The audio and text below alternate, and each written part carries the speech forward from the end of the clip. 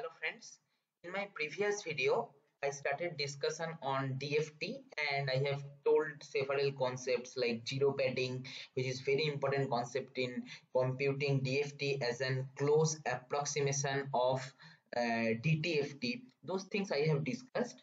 Now in this video I am going to discuss another very important concept, okay, related to DFT. So here I have written one simple code to compute the DFT of cos 5 omega n. Okay. So CLC clear all close all. If you want, you can write warning of also. 256 point DFT I want to compute. So capital N I have taken 256, and you know if n is given, then small n will vary from 0 to capital N minus 1. If we don't want to use zero padding, okay, then in that case same length should be given. Okay, omega equal to 2 pi by capital N, smallest increment in the DFT as you know, and I am taking the frequency in radian, digital frequency in radian as 5 omega. Okay, and then I am computing the FFT 256 point FFT, and then k also varying from 0 to capital N minus 1, and then first I am plotting the x, which is this signal, and then plotting absolute part of capital X with respect to various values of k. So let me run this code. So if I run this, I will be getting this kind of waveform. This is our cosine signal in discrete domain, and this is our magnitude response. If I zoom the magnitude response, I told you that up to capital N by 2 should be our point of interest, 0 to capital N by 2. Further, same thing will be get repetition. Okay, so I am considering the 0 to N by 2 part, and we are completely understanding that in the range 0 to N by 2, here only we are getting this spike. Okay, so we will consider this spike, and this spike is arising at k equal to 5. If k equal to 5, so the frequency corresponding to this is nothing but 2 pi by capital N into 5, which is our frequency we have taken here. See, 5 omega, where omega is 2 pi by n. So this is nothing but cos 5 into 2 pi by capital N into n. So that our frequency in this case is 5 into 2 pi by capital N. And from the waveform also we can conclude that, as see, I have just shown you the k value we are getting at k equal to 5, the peak we are getting at k equal to 5, so that our frequency is 2 pi by capital N into 5. Okay, so this is what we are getting. But generally, whenever we plot some waveform or get the response, we are not habituated to calculate again and again like this. We want that minus pi to pi frequency response, where in the middle part 0 will be there.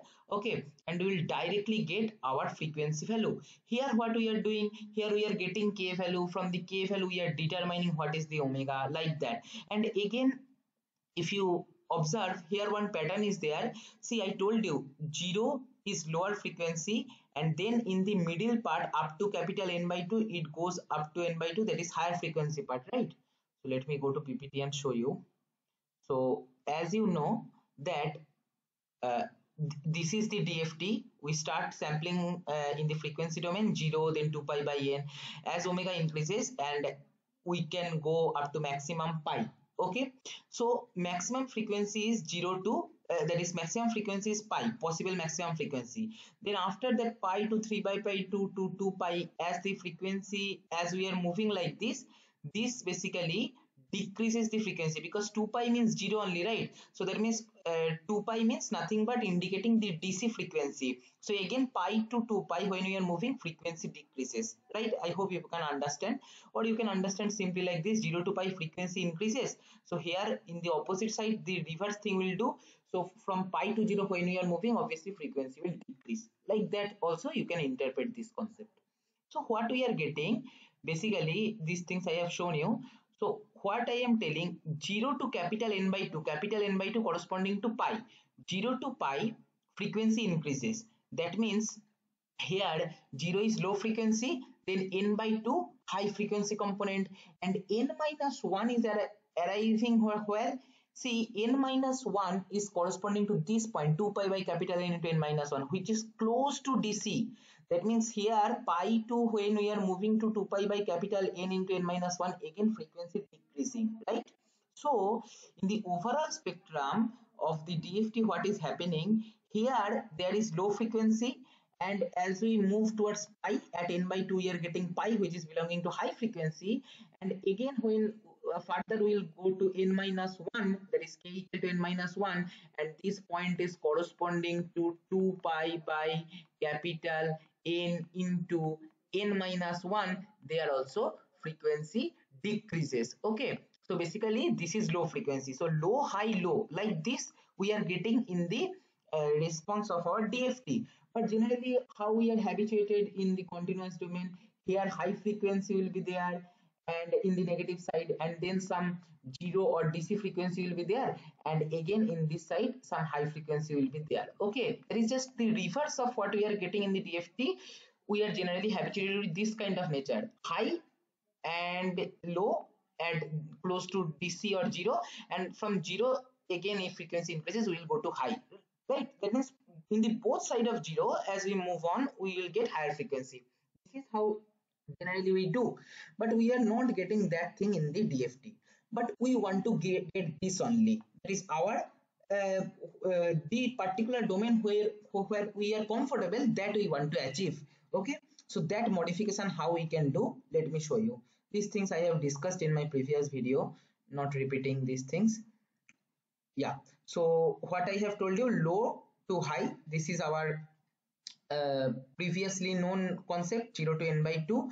But what we are getting now, we are getting high to low as we move from n by 2 to n minus 1. That's what I have told you now, right? Now I want high first, then it will move to 0, that is this picture, high frequency component. That is, suppose this is my frequency axis and this is DC. As we move from 0 to left side or 0 to right side, the frequency should increase. Like this part is also high, this is high, this is only low. But we are having this one in our DFT, that is low frequency first, then in the middle high frequency, and then again low. How we can convert from this figure to this figure? See, very simple. Swap left hand and right hand side. If you swap, what will happen? Observe carefully. This high low will come here and this low high will come here. Now these two low is merged and high is in the both end. This is what is our target. So by simply swapping in this fashion we can achieve this one. Okay, well, very simple. Now what will be our new frequency range in radian? In this particular domain, what is our new frequency range? Let us try to understand. See, I told you this point where in DFT this is corresponding to k equal to 0, and at n by 2 we were getting high frequency, and again we were moving towards pi. Actually not to 2 pi exactly, that was 2 pi by capital N into n minus 1 in the right hand side maximum value whatever we are getting. But here for simplicity I am taking 2 pi. So now you can see after swapping you just put the same value. So pi to 2 pi will come here and 0 to pi will come here. So 0 and 2 pi are same only, those will simply merge, no problem in that. But here pi, this is not possible, right? Two frequencies in the frequency axis, in the far away from 0 in the left hand side also you are getting pi, and far away in the right hand side also you are getting pi. This should not happen. When you are moving from 0 to left hand side you should get minus value. So symmetric to pi, here we should get minus pi, right? So simply minus pi. So this is our new frequency range, that is minus pi to pi. Okay, so as a whole what we are telling, so this is our target of interest, that is minus pi to pi, achieving this one. Okay, now how we can do that? So obviously here also what I told you, that this is not exactly pi, this will be approximately 2 pi by capital N into n minus 1, what we are getting maximum in the right hand side. So same concept we will move further, like here whatever frequency we will get maximum, that will not be exactly pi, that will be what? That will be 2 pi by capital N into n minus 1, whatever we are getting there, minus pi, that is we are shifting our axis by a pi in the left hand side. So this is not exactly pi, this will be this one, that is 2 pi by capital N into n minus 1 into pi. Okay, so from minus pi to 2 pi by capital N into n minus 1 minus pi will be our point of interest. So see, initially our range was 0 to 2 pi, now we are getting from minus pi to pi. How we can achieve this? Simple, subtract pi with all the points. Okay, so omega equal to our new omega will be previous omega minus pi. Okay, now how the swapping, this is how we can do swapping in the frequency, but how to swap in the magnitude? For that, in MATLAB there is one built-in function fftshift. fftshift rearrange the Fourier transformation x by shifting the zero frequency component to the center of the array. That is C. fftshift swap the left and right hand side of x. Okay, so in this way our job will be done using fftshift. Now range of digital frequency in radian also I am calculating here. To plot, instead of k, our new frequency axis will be directly omega, that is our digital frequency. So our digital frequency, see, k varies from 0 to capital N minus 1, and our digital frequency is 2 pi by capital N into k. So our digital frequency vary from 0 to 2 pi by capital N into N minus 1. Okay, so code for digital frequency will be what? Simple, omega will be equal to, see, I told you 0 to 2 pi by what we are getting here, 2 pi by capital N into N minus 1, right? So 2 pi minus of 2 pi by N, we can say like this, right? I hope you can understand this. This just I have done one simple simplification step here. Okay, so 0 to, see here what I have done, just simple simplification. 2 pi by capital N into N minus 1 is nothing but 2 pi minus of 2 pi by capital N, right? So that's what I have written here, 2 pi minus of 2 pi by capital N, and increment will be what? See, in between each successive sample the increment is 2 pi by capital N, so that increment should be 2 pi by capital N. Okay, see, 2 pi by capital N. I hope you are understanding this. Now let us directly go to the code. So modified code will be some extra line we will add up to this same as earlier, 2 pi by capital N and cos 5 omega n and f50 of x comma 256, and then new omega range I am defining as I have shown you in my formula also, and then I have to shift by minus pi unit in the left hand side to get the exact plot, and subplot I am plotting the main sequence, and then I am using fftshift to get that original spectrum. Now if I do evaluate selection, see what we are getting.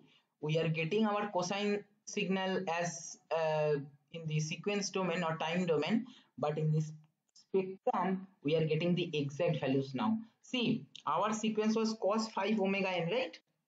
What is 5 omega? Okay, let me just verify once. Is it cos 5 omega? Let me perform again.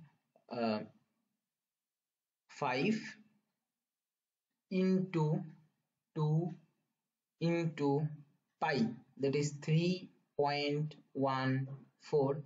So 5 into 2 into pi divided by 256. Okay, what we are getting? 0.1226. And what we are getting in the spectrum, see, after 0.1, nearly 0.1 something, you can understand that this is approximately 0.1226. At 0.12 we are getting one peak, and here also in the negative side, after minus of 0.1 in the left hand side, nearly at minus of 0.12 we are getting another peak. Okay, so this is what we are getting exact spectrum according to theory. I hope you have understood this. This is how you have to use fftshift. In my next video I will show you another example. Okay, thank you for watching.